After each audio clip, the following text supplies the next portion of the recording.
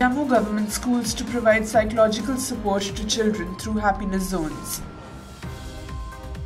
Good afternoon and a warm welcome. You're watching Education News Network, where we get you the latest developments in education at the top of this hour.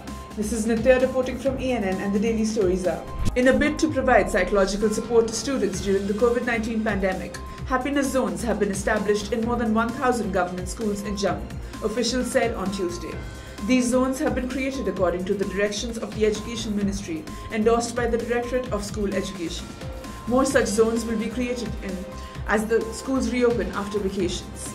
A senior officer said, acknowledging the importance of mental health, especially in the post-COVID pandemic scenario. More than 1,000 government schools of Jammu division have created happiness zones to provide safe and psychologically comfortable spaces within the school premises, where students can talk about their feelings and emotions unhesitatingly and in a confidential manner.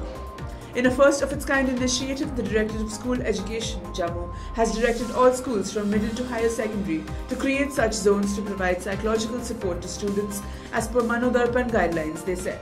Trained faculty counsellors working in counselling cells of these schools are rendering their services in these zones. Manodarpan is an initiative of the Ministry of Education that aims to provide psychosocial support and counselling to students for their mental health and well-being during the COVID outbreak and beyond.